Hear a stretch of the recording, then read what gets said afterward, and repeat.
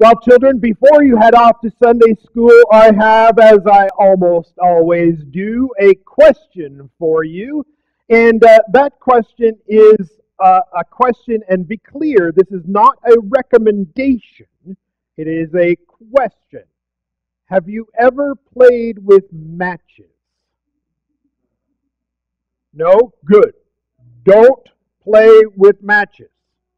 I have to tell you that when I was young, even though my parents had told me not to play with matches, I remember doing exactly that.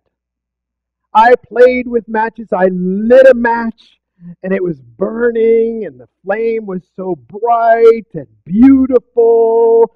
And I let it burn and burn until it hit my finger.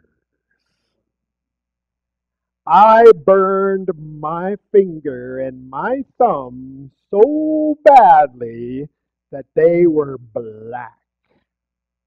It was not good. You see, fire can be really nice. How many of you have been at a bonfire? Yeah. How many of you have roasted hot dogs or s'mores? Yeah. How many of you have a wood stove in your house that helps keep your house warm? Or maybe a wood pellet furnace outside? Yeah, it's good. Fire can be really good, but if you get too close to it, it can burn you. At the same time, you know what else fire is used for? Fire is used to refine precious metals, to take the gold that comes out of the ground, out of the rocks, and to heat it up so that all the impurities can go away and you can get these bricks of gold that's just like gold. Or you can get beautiful jewelry and rings. So fire can be really, really useful. But it can also be very, very deadly. Fire can be your friend. It can also be your enemy. The Bible tells us that God is light. The Bible tells us also that God is like a refining fire. The Bible tells us too that God is holy and perfect. So if you put all those things together in the theological math, the Bible math, you know that God is a perfect and holy fire. And God, as a perfect and holy fire, doesn't put up with anything that is imperfect, anything that is not perfectly good. Now, children, how many of you are perfectly good? Okay, adults, you've heard this question before. How many of you are perfectly good? Yeah, you're a funny guy. That's right. Amen, brother. About as far from being perfectly good as you can possibly get. And that's not just you. That's all of us. So, when we come to God, God is who we need. We're so messed up and we need the warmth of God. We need the refining fire of God. We need something to cleanse us, children.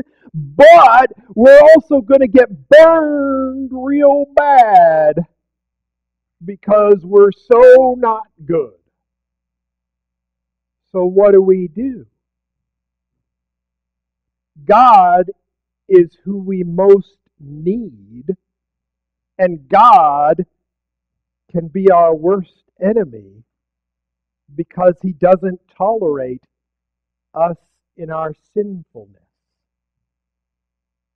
Well, this is what we're going to talk about as adults today, because today is Transfiguration Sunday. This is the Sunday where we look at the Bible story where Jesus goes up on a mountain and he spends time with a couple of his disciples, and there he is transformed so that his face, his whole body is radiant with light, and the disciples see him for who he is. They see him as holy and perfect and full of light and fire. And yet, they survive. They live.